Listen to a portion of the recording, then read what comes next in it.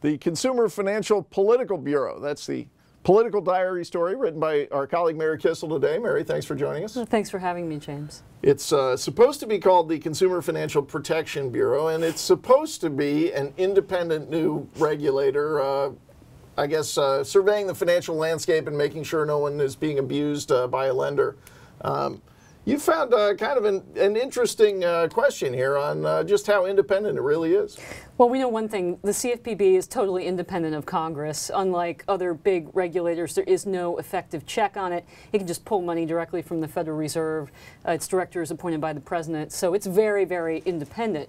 Now, whether or not it's political, the news is that Representative Patrick McHenry of North Carolina sent a very interesting letter to CFPB Chief Richard Cordray questioning why it is that all of these top CFPB officials are meeting top-level officials at the White House, appearing at White House events. Mr. Cordray himself, going to a staff lunch of the cabinet. Yeah, it is a question because you look at it's not. You look at other independent agencies, SEC, FCC. It's not that they never meet people at the White House, but there is kind of a pattern here, which you've been documenting.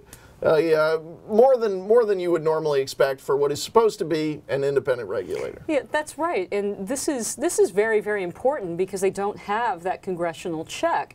And it's also important because the agency has taken a number of actions that suggest that it's not really a nonpartisan, neutral regulator.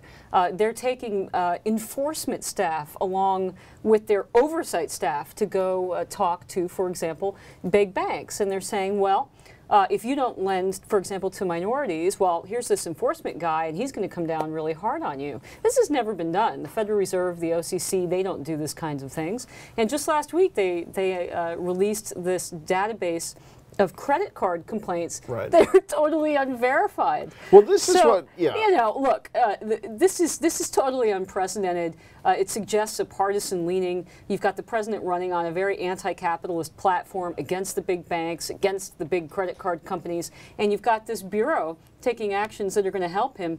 And you have now the added information that we got from this McHenry letter of top staffers going in and talking to people like, for example, the deputy director of the Domestic Policy Council. Well, what's that all about? Lots of White House contacts. And you mentioned this recent episode where they published on their website just basically raw data, unverified claims against lenders of various kinds. I think that would make anyone question the seriousness of this operation.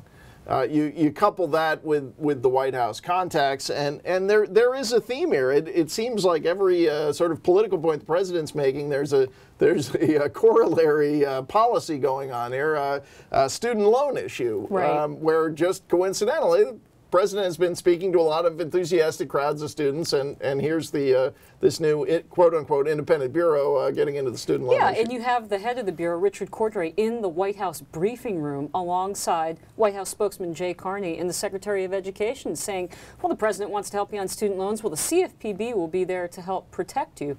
Now, look, there's nothing wrong with that if he said it outside of the White House. But it's the specter of him standing up with political figures and saying it that's the issue. Now look, if Mr. Cordray really wanted to improve the legitimacy of his agency, he would answer this letter in detail. Problem is, James, I don't think that he's going to do that because every single time that Congress has asked for info, they don't give it to him. To be clear, it's nothing illegal, but a lot of questions. And as we've talked about, Mr. Cordray has this job because the president shoehorned him into it. Claimed it was a congressional recess, and he could appoint without Senate approval. Senate didn't agree, but anyway, just a very bizarre institution. And let's hope after the next election it's reformed. But thanks, Mary. Thanks for joining us. Thanks for having me.